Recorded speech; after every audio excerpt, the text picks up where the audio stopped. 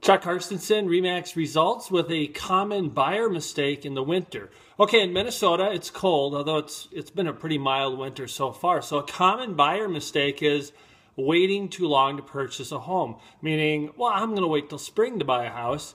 What happens in spring? More buyers, the prices go up.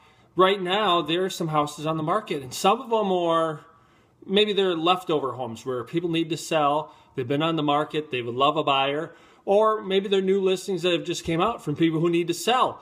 So what I'm saying is, for a buyer, you can get a better deal now than you can typically get in the spring. So again, a common buyer mistake is waiting too long or waiting to the spring to buy. If you buy one now, chances are you're going to have a better chance to negotiate on the price and less likely to get into multiple offers, and you're going to get a better deal. Interest rates are great, so keep that in mind. If you're thinking about buying, you could start looking now and maybe get a better deal by buying in the winter here in Minnesota. Chuck Carstensen, Remax Results.